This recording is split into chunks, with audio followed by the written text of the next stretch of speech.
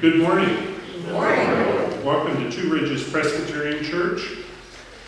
Know that you would all want to know about Bill. I emailed him yesterday and said, what do you want me to tell the congregation?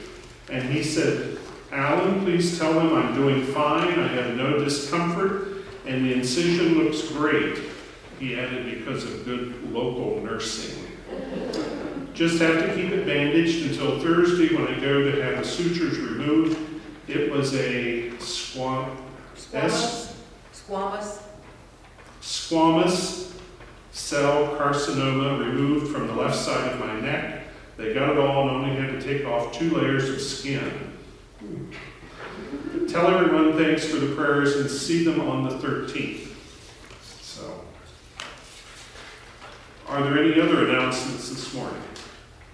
Yes. The Lord has blessed us with many summer squash.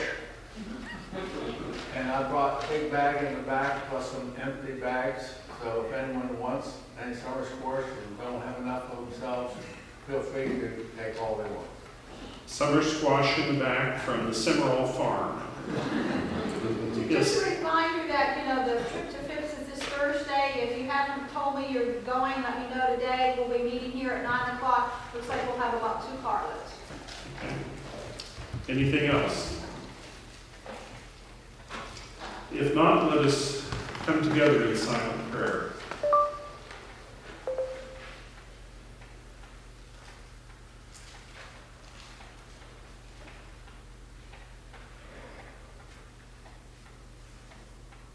Amen. Let us join now in our call to worship, which can be found in your bulletin. Hear a just cause, O Lord, attend to my cry. Give ear to my prayer from lips free of deceit. From you let my vindication come. Let your eyes see the right. If you try my heart, if you visit me by night, if you test me, you will find no wickedness in me. My mouth does not transgress. As for what others do, by the word of your lips, I have avoided the ways of the violent. My steps have held fast to your paths. My feet have not slipped. I call upon you, for you will answer me, O God. Incline your ear to me, hear my words. Wondrously show your steadfast love, O Savior of those who seek refuge from their adversities at your right hand. As for me, I shall behold your face in righteousness. When I awake, I shall be satisfied, beholding your likeness. Our gathering hymn is number 13, O Worship the King, the first in the I Picked the Hymns Today by Joe Zamberlin. And I'm sure that you'll have more to say about that later. I probably will, yeah.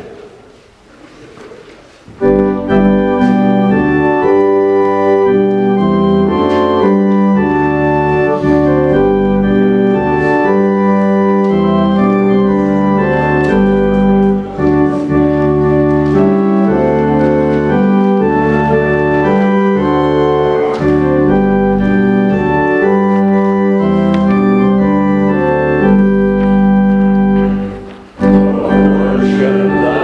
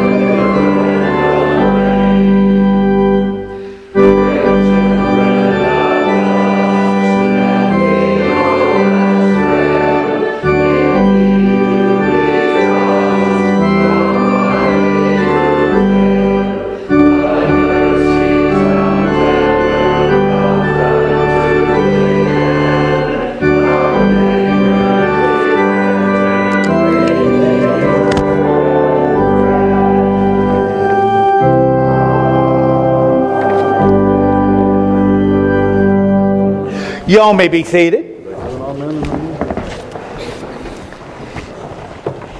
And like Alan said, Joe picked all the hymns for the service. So if you absolutely hate what we're singing, if you absolutely love what we're singing,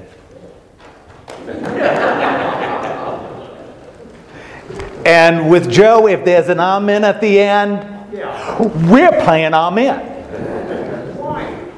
Why? It's a mistake. Let's move on in the...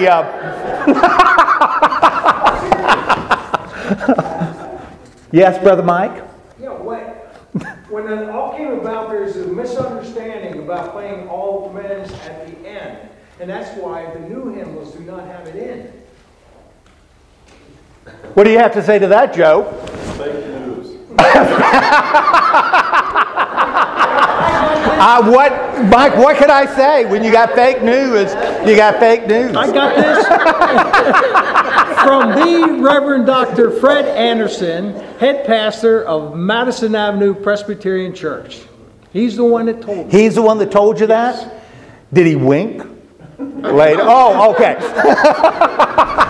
Well, I'm sure that's the case. He said a very uplifting hymn. Yes. And then you go, oh man. Well, you know what we do? Hey, we'll practice right now. Instead of amen, let's do amen. All right, we'll do that one time. Ready? Right. Okay, on the count of 3. Now, how are we going to do it?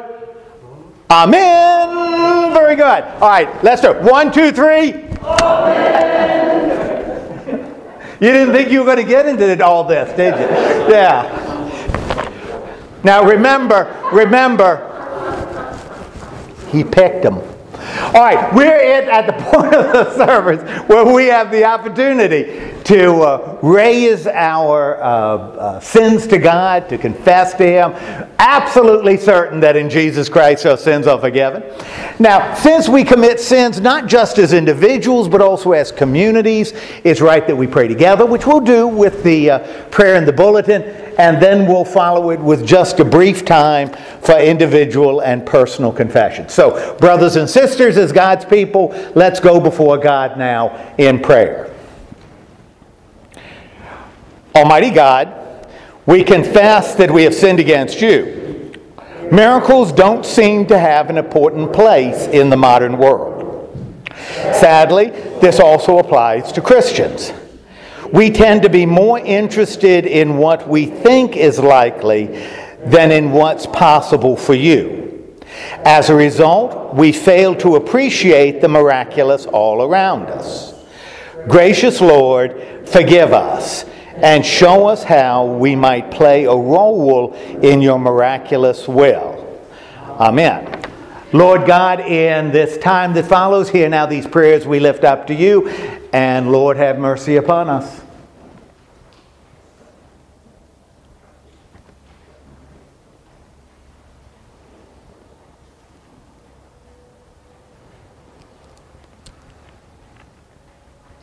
Thank you, Lord. Thank you for listening to us, and thank you for loving us as much as you do. But right now we want to thank you for not only forgiving us, but for cleansing us. And we believe that's what's happened. Because we've lifted these prayers, confessed these sins in the name of Jesus Christ our Lord. In His name we now pray. Amen. Brothers and sisters, hear the good news of the gospel. This saying is sure and worthy of universal acceptance, that Jesus Christ came to save sinners. He Himself bore our sins in His body on the cross, that we might be dead to sin and alive to all that's good. Brothers and sisters, believe the good news of the gospel. In Jesus Christ, our sins are forgiven. Amen. Please stand.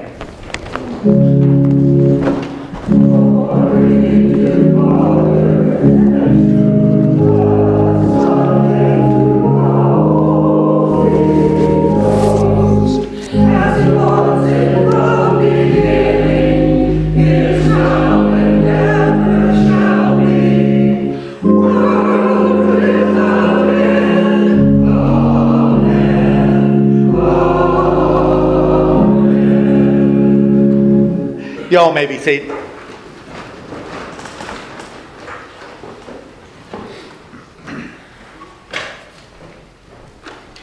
You may have heard Joe complaining about the height of the music. Like everything I have, it's old music.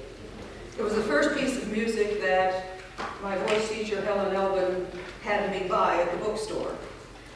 So that's why it's big old music. Sorry, Jen.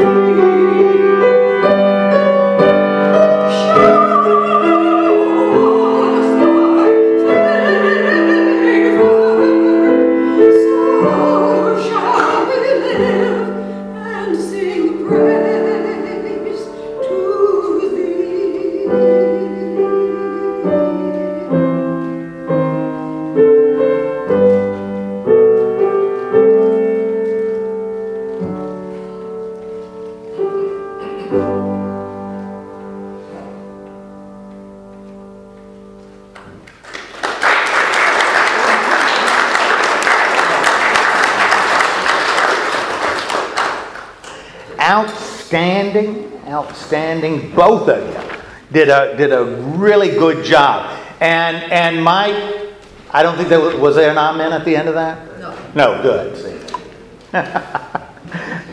The scripture passage this morning is from the 14th chapter of Matthew, beginning with the 13th verse.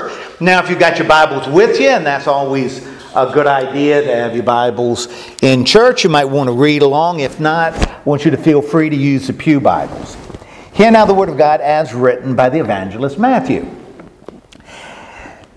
When Jesus heard this, he withdrew from there to a deserted place by himself. And when the crowds heard, they followed him on foot from the towns. And after he went out, he saw a great crowd, and he was touched by them and he cured their sick. But when early evening came, the disciples came to him, saying, The place is deserted and the hour is already past.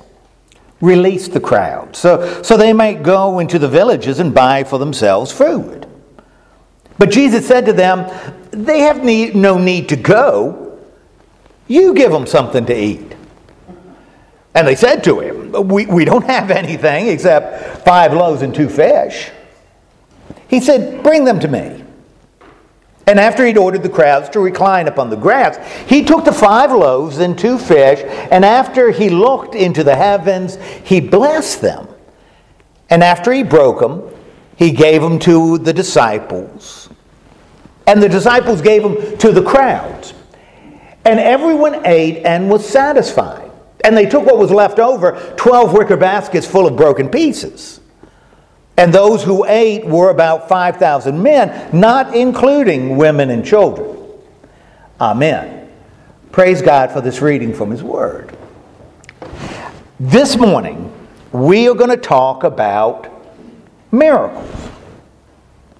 And you know, when you think about it, this is probably an outstanding topic, because it seems to me that we here in America have a rather odd, almost contradictory position on miracles. I mean, I want you to just think about that for a little bit. On one hand, we are all rational people, right? We are all rational people. And we trust in science and technology, right?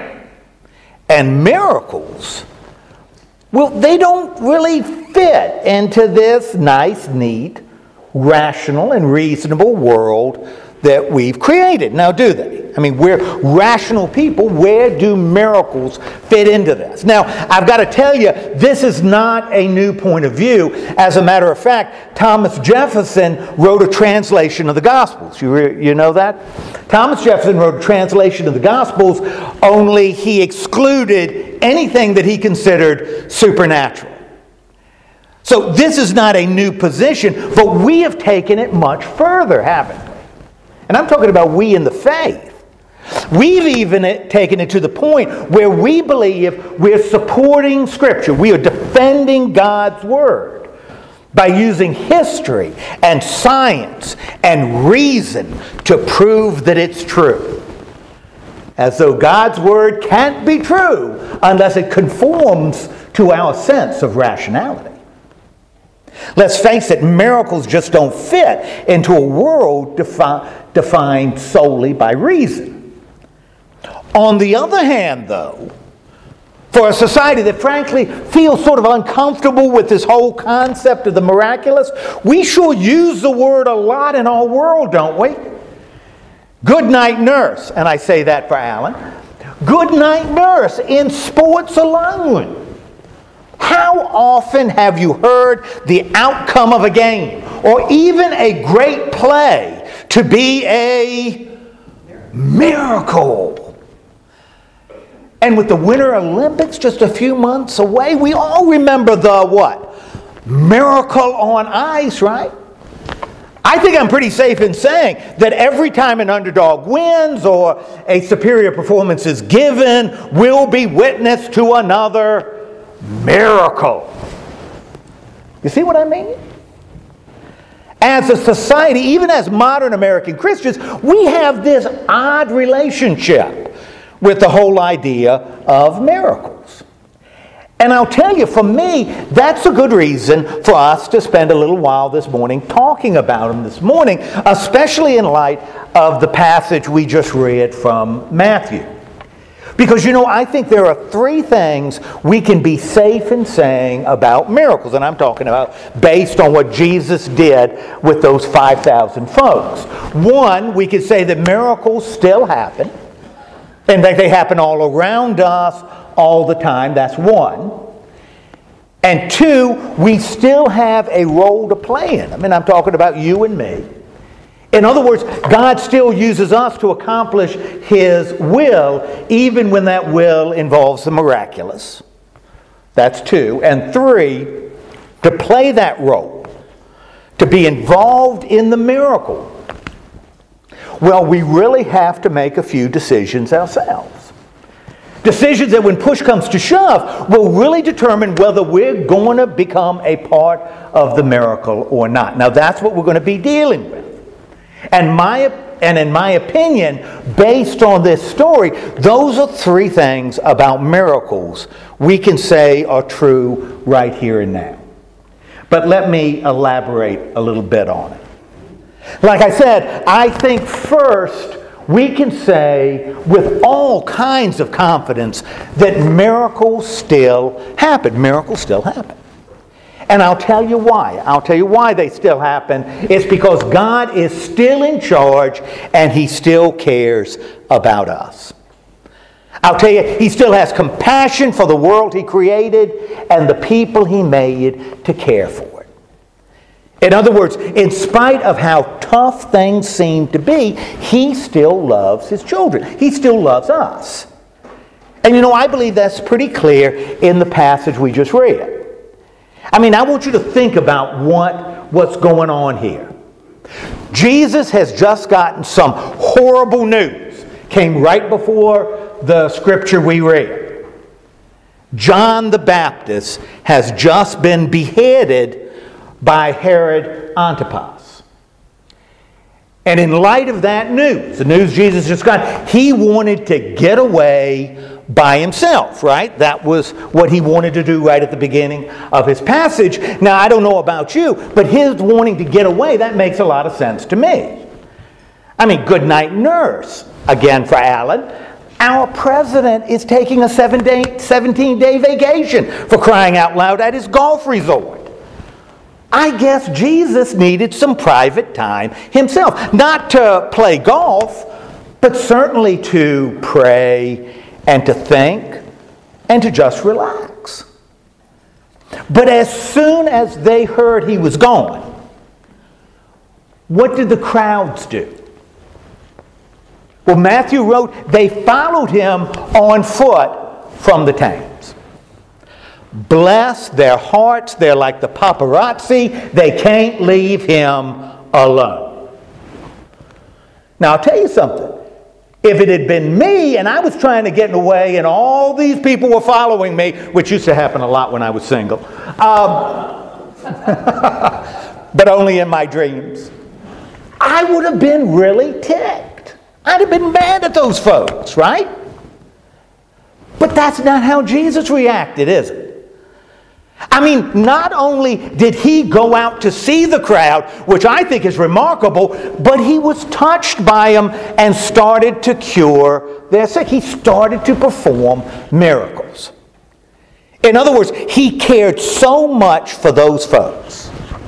He experienced so much compassion for them. He felt so much love. Jesus sacrificed something he really needed, and that's that time away. Something that was important to him so that he could use his power to help others. Man, he just loved them. And if it wasn't clear enough at the beginning of the story, later on, he did the exact same sort of thing when he saw those same folks were hungry and gave them something to eat. Jesus just plain cared for people, right? And I'll tell you something, I believe that care is just as strong today as it was 2,000 years ago. You see, I still think Jesus has compassion for the world he came to save.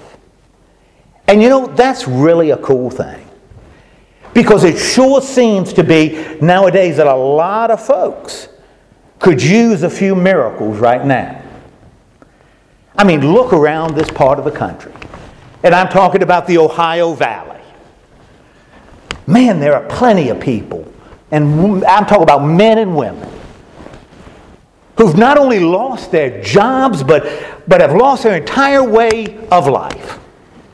Man, everything in the valley changed. And I'm talking about people who have become so hopeless about not just the future, but about the present, that they will believe anybody who comes along and promises that he or she will make things the way they used to be, right?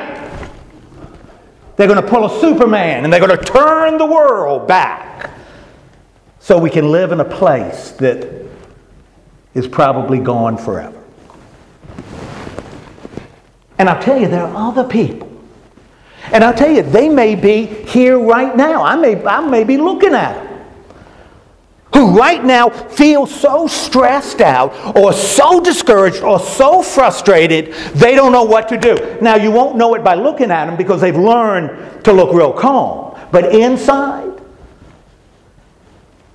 in fact, there may be some folks here this morning who are totally and absolutely empty inside. For whatever reason. For them, God is a stranger. Maybe because of something that's happened in their lives. I don't know. For them, God's a stranger. Maybe even an enemy. And you know what Jesus is? Man, he is just a name in a book. I'll tell you, there are folks out there in the world, and maybe right here in this community, who are just plain lost. Physically or emotionally or spiritually. And if I'm talking about you, or if I'm talking about somebody that you know and somebody that you love, I want you to know that in spite of what you're facing, Jesus Christ still cares. I'm going to say it again. In spite of what you're facing, Jesus Christ still cares. Man, he still feels compassion for you, and he feels compassion for me, and that help and wholeness and salvation are still available. Why? Because as long as Christ loves, divine miracles still happen. And in my book, that's the first thing we need to remember. And second, we're still called to be involved in miracles ourselves. In other words, God has still given us a role to play in accomplishing His miraculous will. And you know, that's the way it was in the passage we read. Particularly when you're talking about the feeding of the 5,000. I mean, when Jesus recognized that it was late in the day, you know, the sun was starting to go down, and the crowd was probably getting hungry. Maybe he could hear, you know, the grumbling of tummies. I mean, Jesus could have miraculously made the people's hunger go away, couldn't he have? Couldn't he have just miraculously made the hunger go away? Or he could have miraculously made food, boom, appear in 5,000 different stomachs, not including the women and the children. He could have done that, right? My gosh, we're talking about Jesus, Son of God, revelation of the divine. He could have miraculously given every single person there a McDonald's Happy Meal. Even though McDonald's didn't even exist. He's God, for crying out loud. In fact, Jesus could have supersized it. But that's not what he did. Instead, when his disciples came and said to him, "This place is deserted and the hour is already past," release the crowds so that they could go into the villages and buy themselves food. Jesus said, they have no need to go. You give them something to eat. You give them something to eat. Now that's what he said. And then later, after he had taken, blessed, and broke the bread, the disciples not only passed it all out, but they collected the scraps. You see, they were actively involved in the miracle. And I'll tell you, that's still the case today. In other words, in the face of a hungry world, I think Jesus still tells his disciples, who have more than enough, simply to give them something to eat. Man, if I've got 5 loaves of bread and my neighbor has none, I think God is whispering in my ear, give your neighbor something to eat. You see, I believe it's our responsibility to give food to the hungry. What a radical thought. And drink to the thirsty. to welcome the stranger and to clothe the naked, to care for the sick and to visit the prisoner. And it's certainly our job to make sure everybody knows that the body of Christ was broken for them. You see, just like the disciples with Jesus, we're called to be directly involved in the miraculous. And that's the second thing I think we need to remember. And third, to be actively involved. We still need to be open and willing to work. In other words, we gotta be willing to do something. In other words, we need to be like the disciples in the story we read, who were not only open enough to hear what Jesus said. I mean, man, they could have dismissed what he said and just gone about their business, but were open to what he said. Not only that, but they were also willing to pass out the bread and clean up the mess later. And I'll tell you something, if we want to be part of the miraculous, if we want to be part of those miracles that are taking place all around us, we're going to have to do the same thing ourselves. You see, even though it may hurt a little bit, we're going to need to open ourselves up to both the old and the familiar as well as the new and the different. I mean, give me a break. How are we ever going to do what Jesus is calling us to do, and I'm talking about right here and right now, if we absolutely refuse to learn from the past? Therefore, we're going to continue to make the same old mistakes, what? Over and over again. Over, thank you, and over again. And you tell me, how in heaven's name are we going to do anything in a new and changing world if we choose to do nothing that is new and different? Looking at two young men right there. How's the church going to do that?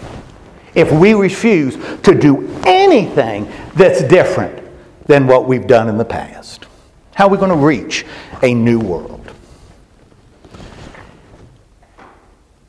How are we going to reach if we refuse to adjust ourselves so that we can share the same gospel to a world that's a heck of a lot different than it was back in 1972? For the sake of the gospel, for the sake of the faith, we've got to be open to both the past and the future. And I'll tell you something else. We also have to be willing to roll up our sleeves and work. Sort of like the people did. The people here in your congregation, when you ran the rummage sale y'all were talking about, a few weeks ago. Man, y'all worked pretty hard to do that, didn't you? But I don't want to single, or the women who are always planning activities, made that cake there, a couple of months ago. But I don't want to single them out for just them for attention. That would be unfair. I believe there are plenty of people in this congregation. There are plenty of y'all here this morning who are willing to roll up your sleeves because you do that. And you're willing to do whatever is necessary to get the job done. That's the wonder of small churches. Christian brothers and sisters who deserve to hear our encouragement and support, rather than a lot of griping and criticizing and complaining, when they do roll up their sleeves and get the job done. I'll tell you, we need to remember that it wasn't the disciples, but it was the scribes and the Pharisees who gave Jesus a hard time because he didn't do things their way. You see, we've got to be willing to be involved in the miracles. We've got to be willing to be involved. And that's the third thing we need to remember. Now, I think this whole idea of miracles will always be an uncomfortable fit in the modern world. We just don't know how to deal with them. On one hand, it cuts across the grain of people who believe that reason defines truth. On the other hand, we are probably going to still use the word when the impossible happens, when something totally unexpected occurs, when something beyond the imagination transpires. Let's say something like the Browns making the playoffs. No. Our society will probably continue to have an interesting relationship with miracles. But that doesn't have to be the case with us. Because we can remember that miracles still happen. And that we can still be involved in the miraculous. And if we want to play our role, if we want to be involved, we still need to be open and willing to work. And with all that said, let me ask you one question. Do you want to become part of a miracle? Amen. Let's pray together. Lord God, this is your word. This is your word. The miraculous is taking place all around us because you still love your creatures. Therefore, you care for us. And you've called us to be involved in some way in those miracles. And to do that, we need to be open to all kinds of possibilities and willing to work. Now help us answer the question. Do we really want to be a part of a miracle? Amen. Now, let's all stand and let's sing another hymn that Joe selected, if you don't care for it. Let's all stand and sing hymn 444, Bring It in the Sheaves. Now, you gotta like bringing in the sheaves. Right? Okay, let's bring them in.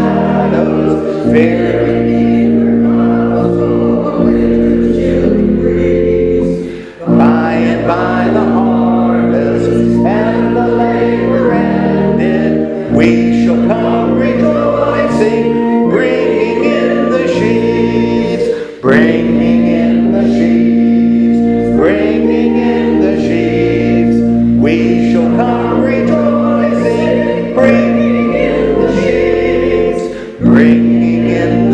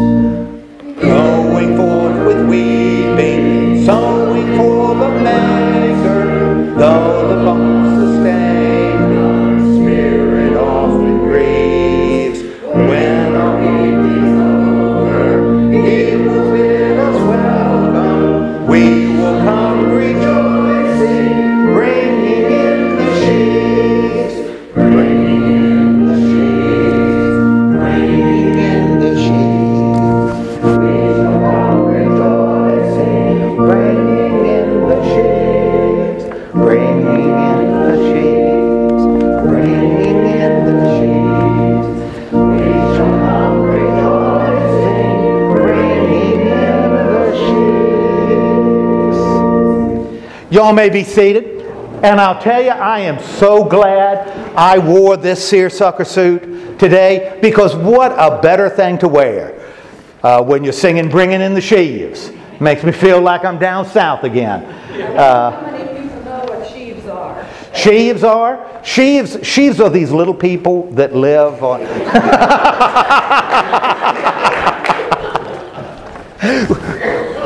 Tell us what sheaves are. Well, in the old days when farmers bindered, a binder is a machine that's pulled either by horses or a tractor that cuts the grain and puts it into a bundle and ties it with twine. That is a sheaf. That is a sheaf, and is carried by these little people who live... No, those are Oompa Loompas, so that's not sheep. But thank you, Joe. I didn't know that was an old Catholic song. It's not, I see. We come to the part of the service where we've got the opportunity to lift our prayers to God. Now, you got some concerns, needs in the bulletin. We certainly want to pray for our brother Bill, who sounds like he's recovering really well, especially if he'll see you next week. That's a good thing. Are there any other needs or concerns we want to remember today and into the next week? Anything else? Well, that's a good thing, but there are still issues that are weighing heavy on your heart. So let's go to God now in prayer, and I'll open and pray for a little bit. Then y'all will have the opportunity to lift some of the concerns that are in the insert and those that weigh heavy on your heart up to God, and then we'll close with the Lord's Prayer. So let's go before God now in prayer. Lord God, before we say anything else, we want to give you a word of thanks for giving us such a wonderful day to gather in your name. Your presence is here. We believe it because we feel it and we know it. You're flowing around and through us, and we are truly grateful. Now, just a little while ago, we heard your word read and proclaimed and about miracles. And so we ask that you help us recognize that they're occurring all around. We don't need more miracles. We just need to recognize the ones that are already happening. And we also want to ask you to help us remember that we have a part to play in those miracles. We are not impassive observers. Rather, we should be participants, working within your will. So enable us to do that by being open and by being willing to do whatever it takes to get the job done. So we ask for your guidance and direction in the name of Jesus Christ. And now, in the privacy of our hearts, we're going to lift up to you those concerns that are on the insert. We're going to lift up to you those things that weigh heavy on our heart. Lord God, hear us now as we pray.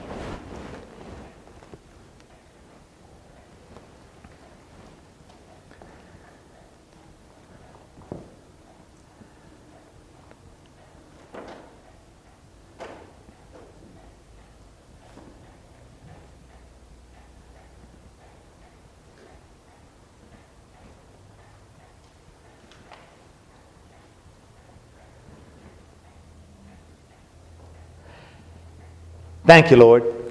Thank you for listening to us, and of course, thank you for loving us as much as you do. But right now, we thank you for answering us. And we believe that you will, because we've made these prayers in the name of Christ our Savior, who taught us to pray praying, Our Father, who art in heaven, hallowed be thy name. Thy kingdom come, thy will be done, on earth as it is in heaven. Give us this day our daily bread, and forgive us our debts as we forgive our debtors. And lead us not into temptation, but deliver us from evil. For thine is the kingdom, and the power, and the glory forever. Amen. Now, would you all come on up front to collect our tithes and offering?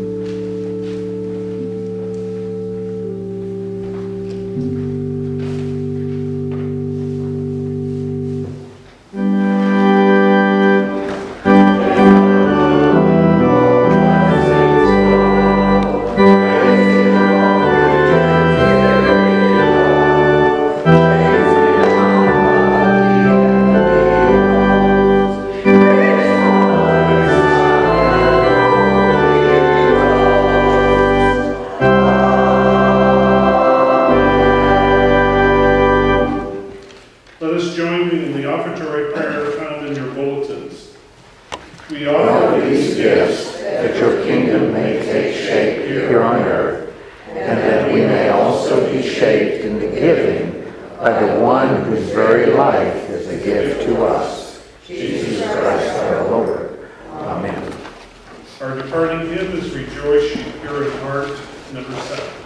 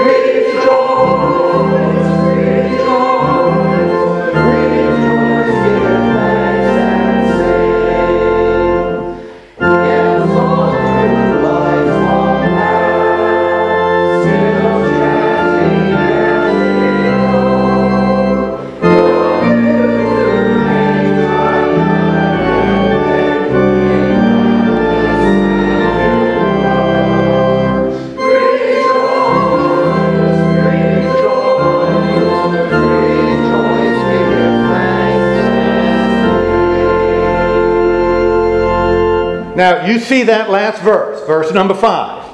And I'm telling you one thing, I am appreciating, this is an old hymnal, right? Yes. Man, people a long time ago had much better eyesight than I've got. This is pretty small print in here. I'm having a real tough time seeing it. But we're on verse number 5, I think, right? Yes. Verse number 5. Now, Mike, what does this verse end at? Amen! Okay, that's what it ends at. So I stopped it because when we get there, the amen is amen. Right? But instead of singing amen, let's sing amen. Okay, you ready? On verse number 5. Amen. All right, let's go.